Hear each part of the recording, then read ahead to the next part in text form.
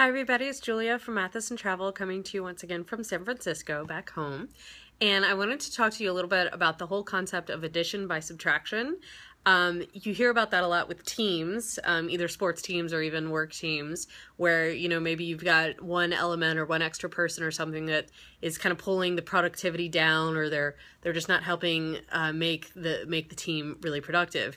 And sometimes you can apply this to vacation planning in a way, because a lot of times when people, they have a set amount of time, maybe 2 weeks off for a vacation, they want to pack everything in. And if you really, even pull one or two of those destinations out of your plan, you can have a much, much better trip.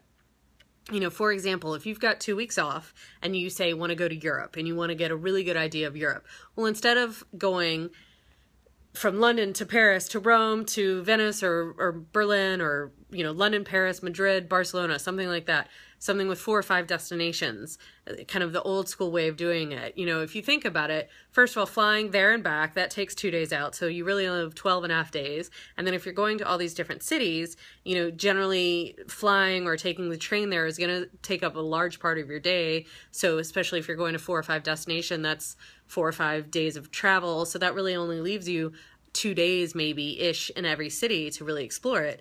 And, if you're going to, say, Europe or, these capital cities, they're big and historic and culturally rich and all that, and you really need more than 2 days to explore each of them. So, if using that addition by subtraction kind of theory, if you only go to 2 or 3 destinations, 2 or 3 major cities or 2 or 3 locations, that really cuts down the amount of time you have to travel while you're on your trip, and it really allows you to really focus in. I mean, for example, if you've got 2 weeks off, some people might think that just, doing London and Paris would be that's way not enough. Oh, I won't see enough at all. But that's not really true, because those cities are strategically located in their countries, and there are tons of really great day trips you can do that really would help you get to know those cities. For example, in London, spending 5 days in London is easy, because you could do a day trip out to Bath or out to the Cotswolds and see the countryside, or you could take a half a day and go up to see the Harry Potter studios, which is one of my favorite days on the earth. I loved that. Or, Winchester. I mean, there's just so many different options that are a day trip or a half day trip out of London. Same thing with Paris. You've got Versailles, which a lot of people do, and you could do that in a half day. But you could go down to the Loire and see all the different chateaux. You can go out to the Champagne region and do some tastings. I mean, there are just so many different things right outside of Paris as well. So to me, doing several days, 4 or 5 days in each one of those cities is much more rich and much more relaxing and much more enjoyable than trying to do 4 different cities in 4 different countries in a 2-week period of time. That's one of the things about river cruising, which is why river cruising is so popular, because often in such a small amount of time, you can see many places because you're floating along the river and you're only unpacking once, and a lot of times you're traveling at night.